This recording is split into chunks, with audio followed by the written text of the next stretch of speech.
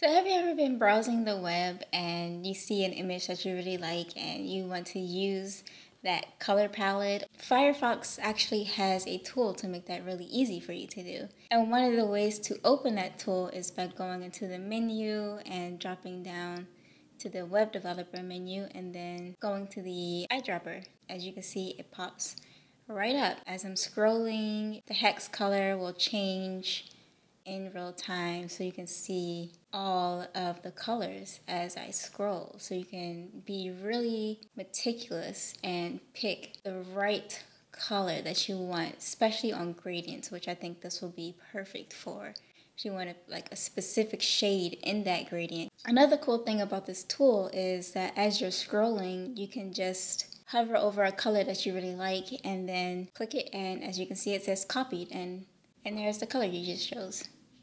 So another way to open up this tool is in Firefox Dev Tools. So if you're not familiar with Firefox Dev Tools, you can open it up multiple ways. This is one way right here. Go down to Web Developer and then Toggle Tools, and it pops up.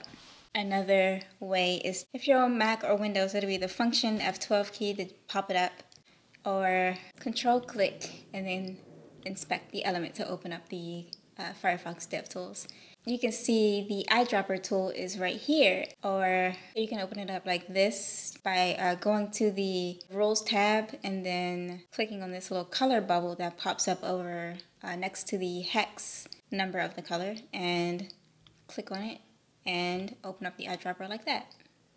A thing to keep in mind when looking for this tool in the Firefox Dev Tools is if you like to work in a very small window, as you can see, as I'm resizing the window, the eyedropper tool will hide, so you have to be like really careful. So this is a cool tool to use if you're going through some design specifications, or if you're browsing the web and you see an image that you really like and you want to pick the colors from that image and you just want to copy it real quick. This will be a quick and easy way to do it without using an external browser add-on. So I hope this video was helpful, and if you have any more questions about any other dev tools, then drop a comment below and we'll get to it.